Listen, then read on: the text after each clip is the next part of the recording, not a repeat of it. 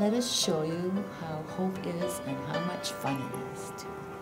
I came here not knowing whether I was coming or going. I had a stroke, and I first didn't think I could talk to anyone, but I found out I could because all these people did, and they understood me. For restaurant, okay? All the people, they talk, but I can't talk. A little bit, you know. So it's really hard.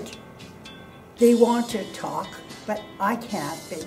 Remember, first time coffee helped me is at least talk a little. How are you? Not name. Slowly talk. People here are patient. It's beautiful. The people, they know. Their patience, fun. I just love it. Coming here, we are not intimidated. We are free to make our mistake and not being judged by anyone. When the volunteers are here, they'll start the words to help us.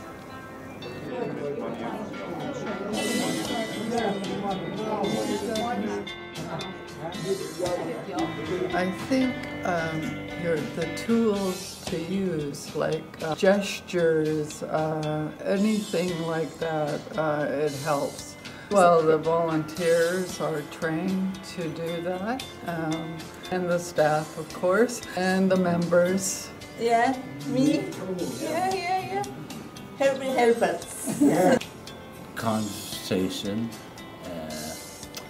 beautiful.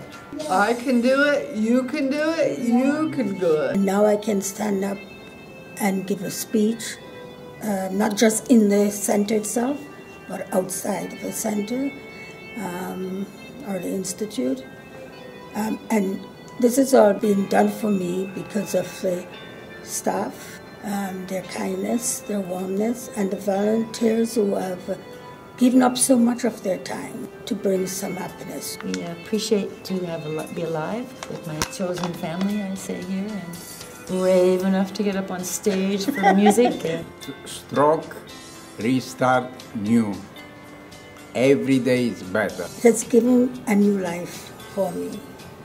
Hope and happiness. Hope. Yes. I get back to living again. Thank you for this place. That's wonderful. And thank you for this place. My favorite decade is the one I'm going to, because the last few were bad, but looking forward is good. Thank you for wanting this. Thank you.